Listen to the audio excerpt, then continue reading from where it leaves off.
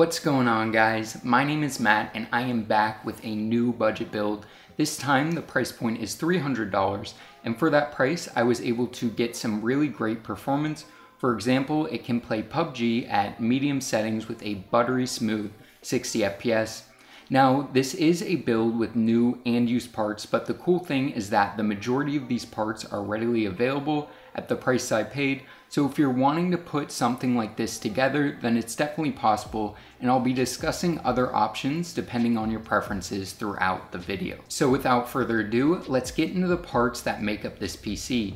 So the heart of this build, and one of the reasons I was able to get so much performance for the money, is because of the CPU I went with, which is the Intel Xeon X3440. This is an overclockable quad-core CPU with hyper-threading on the LGA 1156 platform. While this is an older chip, it's still very capable, and when overclocked, it rivals the performance of a Ryzen 3 CPU at stock clocks.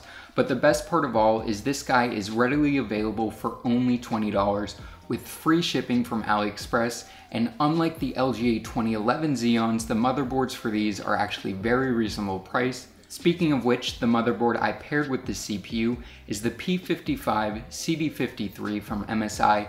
This board has the 16x PCI slot we need for our GPU and allowed me to get a decent overclock on my CPU. When picking out an LGA 1156 motherboard, make sure to get a P55 board and not an H55, as P55 is much better for overclocking. These P55 boards are readily available on AliExpress, and I paid just under $60 with free shipping for mine. Cooling the CPU is the Cryorig M9i, which is the best budget CPU cooler on the market. I was having trouble finding a deal on a used CPU cooler, so I just decided to pick this guy up for $20 new. With this cooler, you're getting the cooling performance of the 212 Evo in a more compact and stylish design with nickel-plated copper heat pipes, and it even includes a large tube of thermal paste that could be used to change out the thermal paste a number of times, and it's also great if you're following the Verge's PC build guide, as you'll definitely need all of it. For RAM, I went with a 2x4GB kit of Gskill RAM that I got in a combo deal off Craigslist for $25. This is a pretty average deal, so when looking for DDR3, try and pay $25 for 8GB. 8GB of RAM is plenty for gaming, especially at this low of a budget.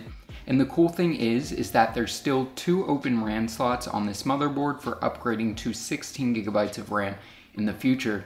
For the graphics card, I went with an Asus GTX 770, which I picked up for $75 with free shipping from eBay. This card has a really nice cooler design with nickel-plated heat pipes and a very nice backplate, which wasn't super common for this generation of cards. The GTX 770 is a great card for light to moderate 1080p gaming and is perfect for all the popular esports titles out right now. Though the 2GB of VRAM may be limiting for future AAA gaming, for right now this card holds up really well. With that being said, if I had more money in the budget, I would have opted for a more powerful GPU, which I'll explain why later in the video. For storage, I allocated $40 the budget and was able to get a 240GB SSD, which was plenty of storage for the OS and all the games tested, and gives you the opportunity to add more storage in the form of a mechanical hard drive later down the line. While I recommend opting for an SSD whenever possible, if you need a lot of storage up front, going with a 1TB 7200 RPM mechanical hard drive might not be a bad idea. The drive I went with is the OCZ TR200, a budget SSD I got on sale for $40. While this isn't the greatest SSD ever, it's still miles better than a hard drive in boot times, program loading times, and file transfers. Moving on to the power supply, I went with the tried and trusted EVGA 450BT. This guy goes on sale about once a month for $25, which is what I paid for it. For the $25 price point, you're getting a reliable 450 watt 80 plus certified PSU that, while non-modular, it does have all black sleeve cables, which is great for keeping a clean aesthetic.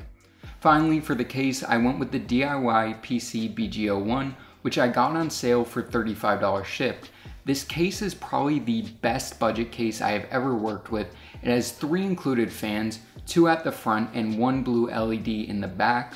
The front panel has a left and right blue LED effect that looks really awesome. It has a vented PSU shroud, plenty of room for cable management with a good number of cable tie-down points, and the list goes on and on. For $35, this was an amazing deal, and I think right now it's going for around $38 or $39, which is still a really good deal. I may actually make a full review of this case, which if you want to see, make sure you let me know in the comment section down below. Assembly of the system went very smooth, and I installed free unactivated Windows 10, which I have a tutorial for that I'll link down in the description below. Once this was done, I overclocked my CPU to 3.6 GHz across all cores, which is a very conservative overclock, as most of these chips should easily reach the 3.8 GHz mark. But all I wanted was a quick and dirty overclock, and this worked just fine. In terms of games, I tested 4 games, which range in difficulty. These games included Overwatch, Fortnite, PUBG, and one of the latest and hardest to run games, Shadow of the Tomb Raider. Starting with Overwatch, I set everything to medium with 100% resolution scaling, which is much harder to run than the medium preset. At 1080p, the system put out a respectable 105 FPS average. This was a really smooth experience and looked really great as well.